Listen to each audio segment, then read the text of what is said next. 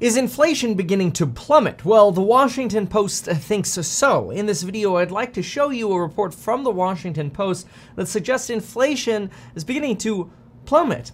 Now, I'd like your commentary on this, but let's go ahead and go through this, and then I'll add mine as well. So here we go. From chicken wings to used cars, inflation begins to ease its grip. Let's take a look at this.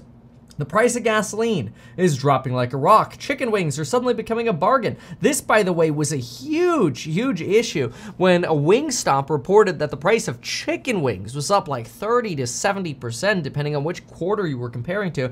Everybody was like, oh my gosh, who cares about inflation at 7%? We've got chicken wings going up 30% to even more for certain varieties of chicken. Anyway, so I think that's probably why they're mentioning chicken wings suddenly being a bargain. Because it hadn't been for a very long period of time. And retailers drowning in excess inventory looking to make a deal. You don't say. Remember my Black Friday video when I went around some retail shops and saw those TVs and computers stacked up? Yikes. After more than a year of high inflation, many consumers are finally starting to catch a break. Even apartment rents and car prices, two items that hammered millions of household budgets this year, are no longer spiraling out of control. Really important, and the Fed is recognizing as well this fall of new leases being signed. And what they're actually paying attention to, and this is so important, they're actually paying attention to, will that fall in new leases continue, or is it going to stabilize and potentially circle back up? That's very, very important. And something the Fed's really paying attention to. Global supply chains are finally operating normally as more consumers spend more on in-person services like restaurant meals and less on goods and furniture goods. How's that going to affect Restoration Hardware reporting this week? We'll see. That middle to upper end consumer. I mean, who really buys a Restoration Hardware? I don't know. I've never brought myself to buy there. I just can't spend a lot of money on furniture. We get like a $500 couch, and then after 5 years, we just get another $500 couch. It beats having like a $7,000 couch that maybe lasts 10 years. You know, it's not worth it. Anyway, our opinion, of course, might be unpopular. Anyway, the cost of sending a standard 40-foot container from China to the United States is West Coast, that would be like your Long Beach, Los Angeles, is now under $2,000, down more than 90% from the peak. This is true. We are seeing shipping costs plummet. It was one of the reasons I briefly shorted Zim. I made a little bit of money on that short. The moderation in inflation is just beginning to appear in government statistics. Well, that's bullish. In October, the Fed's preferred pricing gauge, the PCE, posted its smallest monthly increase since September of last year. Great. The worst of inflation is behind us, says an economist here for TS Lombard. The question is, where does inflation settle? And this is true. That is probably the biggest question now, is inflation going to chill at 5%? And if it chills at 5%, does that mean the Federal Reserve has to keep hiking? That is, maybe we end up going to a 6% terminal Fed funds rate, or are they just going to keep us at 5% for longer? That's the big concern right now, is how long is the Fed going to keep rates high? And I think a lot of folks are saying, well, the answer to that is, how long is it going to take for inflation to actually come down? See, this is the projection right now. We'll pull this up on screen right here. This is the Federal Reserve's projection. The black line was a month ago, and you could see us hitting about 5%, almost 5%, and then rotating down slowly into 2025, which is the bottom right corner that I'm kind of blocking there, is February 2025. Well, the blue line here, you could see us started falling sooner, falling as soon as about the end of 2023, and falling sooner. So a lot of folks, at least the market, pricing in this idea that rates are going to go higher, but they're not going to stay high that long. Well, if inflation ends up stabilizing around 5%, maybe rates will stay high longer. Some folks, of course, are saying, hey, no, the Fed's not going to keep rates high that long because they'll end up pushing us into a depression. They'll have to have mega rate cuts coming very soon. I'm actually a fan of that belief, but it's going to be it's all going to be predicated on how much inflation actually comes down and where it stabilizes. If inflation stabilizes at 3%, honestly, I wouldn't put it past the Fed to just say, hey, look, for the last 10 years, we've been at 1 to 1.5% inflation. If we sit at 2.5 to 3% inflation for the next 10 years, we think that'll average out to about 2%, and we think that could be okay. So I do see the Fed loosening their target a little bit with this argument that, oh, well, we still have a policy of flexible average inflation targeting known as FAIT, F-A-I-T, flexible average inflation targeting, pronounced a FAIT. Anyway, let's get back over here and let's see what the rest of the Washington Post thinks here. Fed Chair Jerome Powell on Wednesday noted signs of progress, but said it's too early to claim victory. Yep, it'll take substantially more evidence to actually be convinced that inflation is coming down. Sure. Still, the Washington Post says there are clear signs of improvement in merchandise pricing. This is interesting. As consumers resume their pre-pandemic spending patterns, excluding volatile food and energy, goods prices rose in October by 5.1%. That's sort of your core read. I believe they're using the PCE read here. Down from 12.3% on an annual rate in February. Yeah, well, that's when you multiply by 12, the month over month. But anyway, as good prices begin to cool, pressure is building on services. Rising demand and limited supply, think short-staffed restaurants, has services inflation running at an annual rate of 6.7%, more than twice the figure a year ago. The expectation is that goods prices will continue to disinflate, but services more gradually and maybe more sticky. Most of what's happening now with prices reflects developments in specific markets or consumers' return to pre-pandemic routines. The plunge in ocean shipping costs by itself has stripped roughly 0.7 percentage points from the inflation rate. Making credit more expensive, the Fed has put a major dent in the housing industry. Right, well, this is where now we get to talk about rents and home values. And what's interesting here is they say the full effect, or they say here, but the full effect on the economy of higher rates will take many months to materialize. This is despite home sales in October being 37% lower than a year ago. That's another big issue we face is when are we actually going to see the bottom of housing, and will that drag down inflation in other areas? Think about some of the services related to housing and how those services could actually affect inflation. You've got construction, title and escrow, loans. Open Door apparently just sent out an email. This is a rumor I saw, but somebody sent an email around saying, oh, Open Door is now closing their lending business. That doesn't surprise me. I mean, lending has almost no pricing power in this environment right now. I want to say 95% of people would not benefit from refinancing right now. That's because they have rates that are lower than where current rates are. So lending's a really difficult industry to be in. But when you look at all the services related to real estate, think electrical, plumbing, handy folk, painters, drywallers, anyone related to the building or renovations, which are important right before you go to sell a property, all of those services would expect to see disinflation as demand falls off a cliff in construction. Remember, generally what people do is they spend money to fix up their homes, ironically, right before they sell them. They don't even get to see those benefits, or right after they buy them. But people are buying homes less, and people are selling homes less. In fact, Redfin just put out a post about how the most properties are being delisted that they've seen in a very long period of time. I want to see if I could pull the exact data piece here. I believe I have that handy. It is the Redfin blog post that just came out. And there it is. Okay, sellers, okay, record delisting. 2% of homes were delisted without being sold each week during the 3 months ending November 20th. That compares to 1.6% a year earlier, suggesting the boom is over and there's a complete reversal in the housing boom time. Now, this is a record amount of delistings. They don't necessarily suggest in how long it is, but Redfin has a full blog post on that, so they might have some more details on that. Either way, it's clearly painful, and so we could see that just housing alone could push services inflation down as well, not just through fewer people buying, but also fewer people selling, pushing that real estate agent, title, escrow, lending, and all of those services down. This is why we talk about the velocity of money, right? One person spends $1, well, that leads to $5 or $6 into somebody else's pocket. That's because they always think about the hot dog vendor. The hot dog vendor sells you the hot dog. You give the hot dog vendor that $1.50 for the Costco or Walmart hot dog. What do they do with that? Well, they buy more hot dogs. That gives the hot dog supplier jobs. It also gives the hot dog seller jobs. It gives the marketing company for Costco and Walmart jobs, right? It flows through the economy generally 4 to 5 times. Spending does. Savings only flow through the economy about 1 to 2 times, so they don't really flow through the economy as much. This is why the government's always encouraging people to spend your money, not save your money. That's why they give tax benefits to businesses for saving, by the way. Or sorry, for spending, by the way. This is why people are like, oh, how come all the businesses get all the big tax breaks? So you keep spending money. Anyway, to be sure, in the $26 trillion economy, prices on some products are always falling, even as many otherwise rise. In June, when inflation reached its highest point in more than 40 years, prices nonetheless dropped that month for bacon, window coverings, and men's sweaters, according to the BLS. So it's important not to exaggerate the recent improvement. Okay, interesting. With Europe and the United Kingdom in recession and China hobbled by its restrictive COVID-0 policy, global demand for oil has sagged. A barrel of Brent crude now goes for about 85 bucks, 1/3 less than in the early March following Russia's invasion of Ukraine. As a result, the national average gas price has fallen to $3.47, down 8% from a month ago. Now, gas spending is really heavily correlated to people's ability to actually spend on goods. Some folks say there's like a 1.5x multiplier on gas. So for example, if you could save 100 bucks a month on gas, you'll spend $150 more on junk.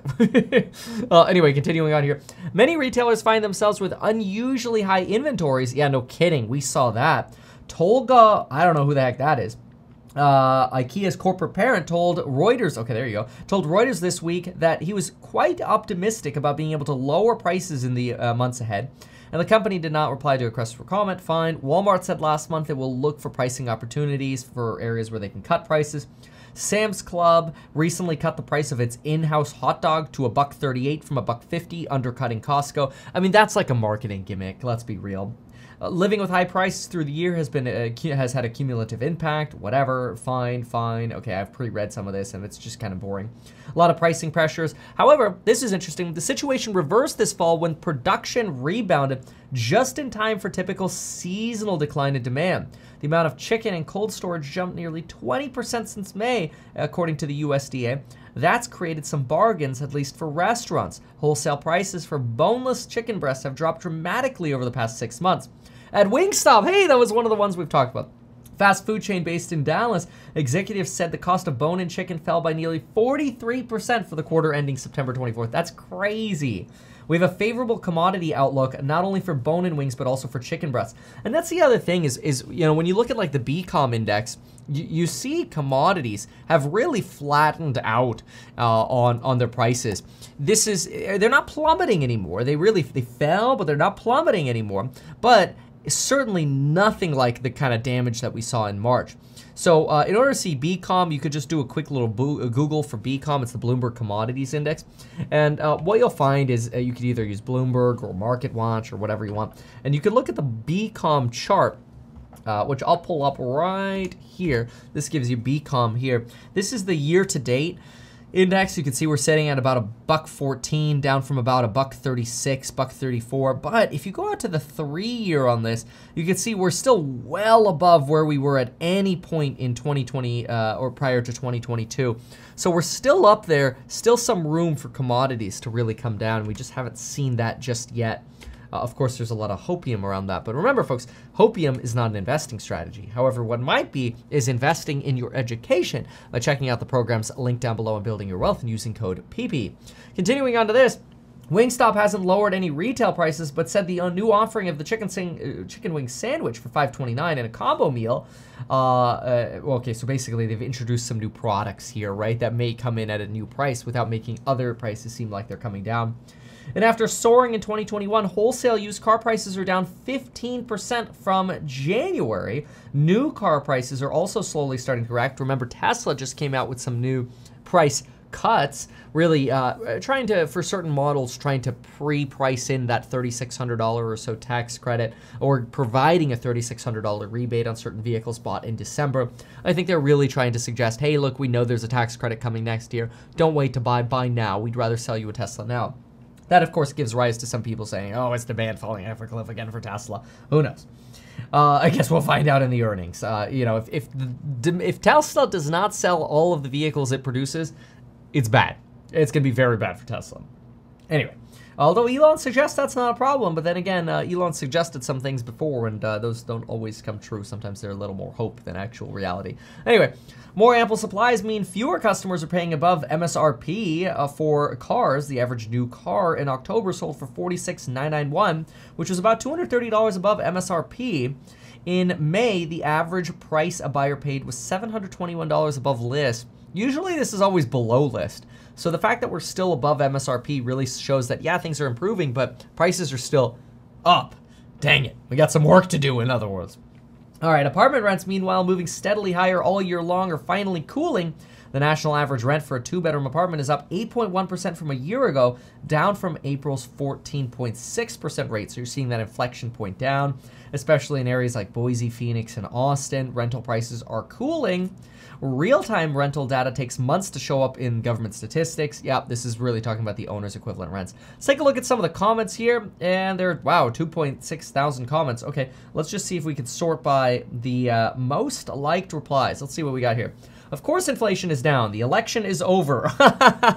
You gotta love the immediate tinfoil hat. Now, I know you can't blame some of this because some of the data just seems rigged. Like when we analyze that jobs data, it's like, really? All the private indicators are suggesting jobs are contracting, yet all of a sudden your establishment survey is coming in with growth? I get it. I get it. All right. Let's go ahead and collapse that one since we'll call that one tinfoil hat here. What do we got here?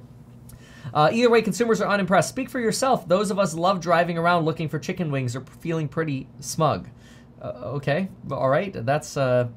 That's one way to suggest that you're enjoying lower gas prices and cheaper chicken. Trumpists are here to vent their fury that inflation is easing. I mean, you have to say, like, you can't give Trump a total pass for the inflation just because most of the inflation fell on Biden's shoulders, because a lot of the pandemic policies that were bipartisan under the Trump administration, right? Think Pelosi, McConnell, stimulus policies, and Fed policies led to the inflation that we have today. It would be really funny, although it's probably not likely to happen, it would be really funny if inflation goes to zero right as Trump takes office in 2024. Again, I think that's unlikely to happen, but imagine it did. Inflation zero and Trump is in office. It'd be kind of weird because it basically means Trump just missed out the painful inflation cycle that he kind of also had some responsibility in causing. And I'm not saying Biden's hands are clean, right? Shutting down not the Nord Stream pipeline, although they could have had their hands in that explosion. Shutting down the Keystone, big mistake. Should have been pumping more oil over here during the oil crisis. This person says, thanks, Biden. He's not the only reason for that. In fact, Biden probably has more to do with base gas prices being up than down. Besides Russia's illegal war and China's insane no-COVID policies, I firmly believe the overwhelming driver of inflation was corporate greed. If you've never worked at a corporation, then don't comment. I don't know about that. I really disagree with that. I think corporations are driven by shareholder demands, right? Shareholder demands are, hey, can you make sure we're increasing profits while providing value for our customers, right? That is the mission statement of a corporation. How do we provide more value for shareholders? Remember, shareholders are people like you, me, people who are retired, and employees of companies. So it is the job of a corporation to maximize profit margin. And if people are willing to pay more, for whatever reason that is, if they're willing to pay more because they have more money or because there are shortages, then it is the capitalistic response for corporations to charge more money. If you don't like that, then you might prefer a system like communism, where when price ceilings are set in place, that is, corporations can't raise prices above a certain level because they're required to by the government sell product at a certain price, then guess what you end up having? You have gas shortages like we had in the 1970s here in America, where prices weren't allowed to go above a certain level, or you have shortages for bread or everyday goods and services because there's more demand than there is available supply. So that, to me, this isn't necessarily a factor of corporate greed. Corporations can profit from shortages because they can maintain margins, but it has more to do with supply and demand dynamics and the way the economy functions. Like, people don't say, and think about the reverse, right? In my opinion, people don't say the reverse. Oh, corporations are cutting prices on all these computers they have because they order too many and there are way too many computers. Corporations are all of a sudden charity cases. They're cutting prices. How nice of them. No, I'm not going to give corporations credit. Just like I'm not going to say corporations are trying to be greedy, I'm not going to give corporations credit for lowering prices and suggesting that they're charities, because they're not. They're just responding to supply and demand. So I don't know, that comment generally always bugs me. I don't know, Jack, do you have anything to add? No? All right. Let's see here. What about, let's do another, maybe one or two of these. Stories like this after the election make me skeptical of journalistic integrity. Okay, well, all right.